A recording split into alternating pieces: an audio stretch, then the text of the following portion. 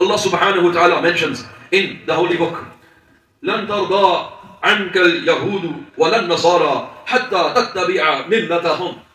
Allah Almighty states that never ever will the Jews nor the Christians be pleased with you until you follow their religion. So no matter how many World Cups you host, how many billions of pounds you spend to please and host the kuffar, how much money you spend to please them, to satisfy them, to agree with their ways and their norms and their values, Allah Ta'ala has made it very, very clear. No matter how much you try to say, I am a modern Muslim, I am not extreme, I follow your version. No. Regardless of this, Allah says, لَن تَرْضَى عَنْكَ الْيَهُودُ وَلَا النَّصَارَى حَتَّى تَتَّبِعَ مِلَّتَهُمْ. Never ever will the Jews or the Christians be happy with you until you follow their religion, until you become a kafir. And they will throw everything at you. They will throw their entertainment at you. They will throw their filth at you. The filth that they have on social media, the nudity, the adultery they have widespread in their culture. And do you know, as a matter of fact, now, for the first time in British history, the census, which was recently carried out amongst the British population, the majority of the British population has become non-religious atheists. They do not believe in God anymore. They have rejected Allah.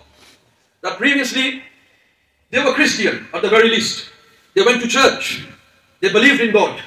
They believed in Jesus, Sayyidina Isa alayhi salatu wasalam. But today, they are standing somewhere else in a very dangerous place. But not only that, they want to take you there as well. This is what a Muslim needs to wake up to. And I especially call out those imams and those puppets of the regime who praise the monarchs, who praise the king and queen, and who try to water down and dilute Islam, who support the British army which oppresses and kills innocent people worldwide, and who call for a new liberal and reformed version of Islam which is not the traditional Islam of Sayyidina Rasulullah sallallahu ta'ala alayhi wa sallam. These people will be held responsible for their actions. Allah Ta'ala mentions, وَلِلَّهِ الْعِزَّةُ وَلِرَسُولِهِ وَلِلْمُؤْمِنِينَ وَلَكِنَّ الْمُنَافِقِينَ لَا يَعْلَمُونَ. Allah mentions the hypocrites. He says, honor is for Allah, for the messenger and for the believers. And the hypocrites do not know. So they are munafiqun who try to seek honor, taking a beggar's bowl in front of the kuffar. Like the present day Muslim rulers. The so-called rulers in Muslim countries, what do? They seek to please the kuffar, they do not seek to please Allah. But wallahi, if they were in their senses, and if they took heed and made tawbah today, and returned to Allah subhanahu wa ta'ala, I promise you that Allah subhanahu wa ta'ala will change the state of the ummah in one day. This is possible. 229 billion pounds, I believe, was spent by the Qatari government on hosting the World Cup. That is an enormous amount of money. With that much money, you can make 229 million people, give them £1,000 each. A grand each to how many people? 229 million people, a quarter of a billion, almost. Yeah, a quarter of a billion people, you can give them a grand each. And think how many Muslims are refugees. How many Muslims are being oppressed. How many Muslims in Iraq, in Syria, in Yemen, currently as we speak, are living in poverty. And these people have no regard. And people are saying, oh, certain people have become Muslims through this World Cup. SubhanAllah. Did it cost you 229 billion pounds just to make people Muslims? No. In fact, that money could have been channeled to Africa. If you went the way the Christian missionaries are doing in Africa, they spend money on charity in poor places where Muslims live there. And they give them bread, they give them water, they give them shelter. And you know what else they give them? They give them Christianity. Those people accept Christianity, they lose their faith. This is happening in the world. Because then people have nothing. They are destitute. And what do the Christian missionaries do? They go there, they feed them, they clothe them, and then they will spread Christianity to them. They will say, see, Christianity is the truth. Astaghfirullah wal-iyadhu billahi ta'ala. May Allah subhanahu wa ta'ala give us the tawfiq to adhere to our principles and our deen, especially in these times of fitna. And I strongly condemn the statements of a certain individual today in Britain who, astaghfirullah, insulted Sayyidina Isa ala nabiyyina wa alayhi salatu wasalam. One individual made disgusting remarks. And he, ma'azallah, claimed that Sayyidina Isa alayhi salam, astaghfirullah, nakle kufr, na kufr bashad.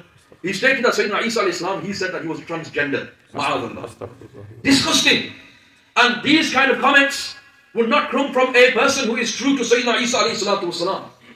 And my message goes out to the Christians out there, that if you want to truly honor the prophets of Allah, then you must accept Islam. MashaAllah. Because only Islam honors all the prophets of Islam. MashaAllah. Whether it's Moses, Sayyidina Musa alayhi salam, Jesus, Sayyidina Isa alayhi salam, or our Messenger Muhammad sallallahu alayhi wasallam. Only Islam honors the prophets. MashaAllah. Look at your culture.